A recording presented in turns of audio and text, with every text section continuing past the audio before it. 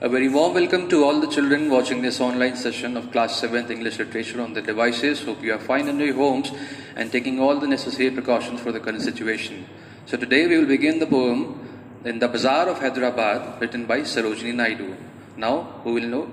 You can see the pictorial representation of the Bazaar of Hyderabad. You can see the people are gathering over there and there are various shops and it is pretty colorful.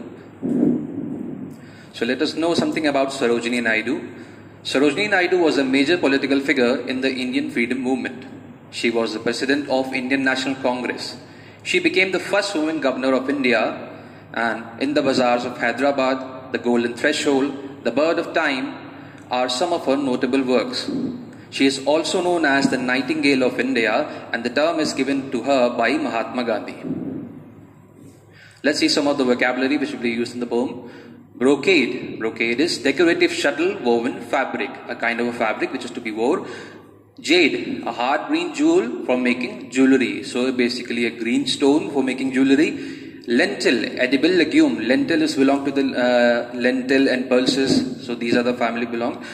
Maiden. Maiden means a girl or a young woman who is not married. Peddlers, a person who peddles. So that means a person who peddles here and there to everywhere to sell something. A businessman, a salesperson. Girdles, girdles, belt tied around the waist area. Scabbard, covers for sword. Now you must have seen in various form of art that the person who are fighting, they keep sword in a certain case. So that case in which the sword is kept is known as scabbard. Citron. Citron is a fruit belonging to the family of orange, lemon, so citrus fruit. Anklet. Anklet is ankle bracelet, a jewelry worn around the ankles. Wristlet, a piece of jewelry worn around the wrist. So let's begin with the poem. What do you sell, O ye merchants? Richly your wares are displayed. Turbans of crimson and silver, tunics of purple brocade. Mirrors with panels of amber, daggers with handles of jade. The poem begins with the poet question the merchants about what they are selling. She sees that the goods are displayed nicely to attract the buyers. So here you see the poem begins and it is in the form of a question answer. Here the poet is asking to the merchants what they are selling, and the merchants are replying that what they are selling and what is the speciality of that product. So here the merchants replied that they are selling crimson and silver colored turbans. Crimson is a deep red color, silver colored turbans, purple brocade tunics. Brocade tunics, as we have discussed earlier, a fabric which is to be worn. Mirrors with amber frame and daggers with handle made of jade. So daggers is basically a knife and daggers is decorated with the jade stone. What do you weigh, O ye vendors? Saffron and lentil and rice. What do you grind, O ye maidens? Sandalwood, henna and spice. What do you call, O ye peddlers? Chessmen and ivory dice. So here the poet then visits the vendors, the maidens and the peddlers. She asks the vendors what they are weighing for sale. The vendors reply that they are weighing saffron, lentil and rice. So here the vendors are the food merchants who are weighing saffron, lentil and rice. The poet then asks the maiden, the unmarried girls, what they are grinding. Grinding is a process where we crush something with a tool to make it in a powder form. So the maiden girls are grinding. They reply that they are grinding sandalwood, henna and spices. And now the peddlers are asked what they are calling as their trade cry. That means that what they are selling.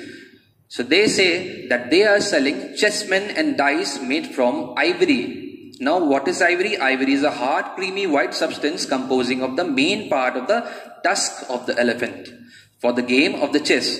So do not be confused because of the chessman is written here. Do not be confused with the chessman that the person who is playing chess is considered as chessman. Chessman is basically the, you can say, pieces of chess where something like horse, elephant, a knight. So these are the two pieces of the chess. So that is known as the chessman, not the person who is playing chess.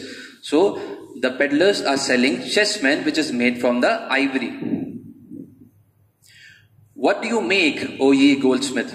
Wristlet and anklet and ring. Bells for the feet of blue pigeons, frail as dragons fly wing. girdles of gold for dancer, scabbards of gold for the king. The poet now goes up to the goldsmith. Goldsmith is a person who deals and makes gold. Goldsmith, and asks them what they are making. They are making wristlet, anklet, and ring to adorn us, and bells to be tied to the feet of pigeon. So they are making various kind of jewelry, and they are also making a ring which is to be tied around the feet of the pigeon. And the bells are as thin and lightweight as the wings of a dragonfly. So the bells which is to be tied around the feet of the pigeon is very light, as it also almost weigh like a weight of a dragonfly. They are also making golden girdles for dancers and golden scabbards for keeping the king's swords. Golden girdles. Girdle is basically a piece of decorative belt which is to be worn around the waist area.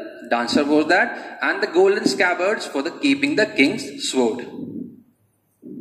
What do you cry, O ye fruitmen? Citron, pomegranate and plum. What do you play, O musician? Sitar, sarangi and drum. What do you chant, O magicians? Spells for aeons to come. The poet now asks the fruit sellers, what fruits are they selling? So they answer that they are selling the citron, pomegranate and plum. Now the poet asks the musician what instrument they play. They reply that they are playing on sitar, sarangi and drum. So they reply that they are playing sitar, sarangi and drum to entertain the crowd. After that, the poet goes to magicians and asks them what they are chanting. So magicians reply as they are chanting the spells to bring in aeons who would help him perform his magical tricks. So here aeon is a divine power to the magician which helps them to perform the magical tricks. What do you weave, O ye flower girls, with tassels of azure and red, crowns for the brow of bridegroom, chaplets to garland his bed, sheets of white blossoms, new garner to perfume the sleep of the dead. So here the poet asks the flower girls what they are weaving with the azure. Azure is a deep blue color, and a red tassel. Tassel is strands of flowers here. The flower girls are making garlands. Garland is wreath of flower worn around the head. In Hindi we say gajra, for the bride and groom, and they are decorating places for their marriage. And they are also making sheets of flower, which is newly white flowers, which will be used on the dead man's grave. Now you see, a same thing is used in different situation. Here, flowers, which is considered to be, flowers are used in marriage, which is considered to be a beginning of a new life. And flowers also used on a dead person's grave, which is mean that the journey of the person has ended. So here we can see the same thing is used on two different occasions. So that brings us to the end of the poem. Let's see the poem is what is the poem is about. So the poem was part of the Swadeshi movement. Swadeshi means homegrown. During the Indian freedom struggle, the poet wanted to deliver the message that the traditional Indian products made of pure materials were of very high quality. So we did not need the foreign goods that were entering the Indian market at the time. So here the speciality, the qualities of Indian products has been described in the poem in a very poetic form, so that our products are also special to cater the needs of everyone, and we do not need to rely on the foreign products. The poet provides a panoramic view of the colors, sound, smell and sights of Indian bazaar. She also used vibrant rhyme to describe the magnificence of the bazaar and also the products sold in the bazaar. So here the poet described a panoramic view. Panoramic means a very wide view. Whole eye can capture at one time. A wide view of the Indian bazaar displaying its various sound, various colors, various smells of the Indian bazaar in a rhyming manner. So that brings us to the end of this lesson. Hope you enjoyed watching it. Until then, stay healthy, stay safe. Thank you.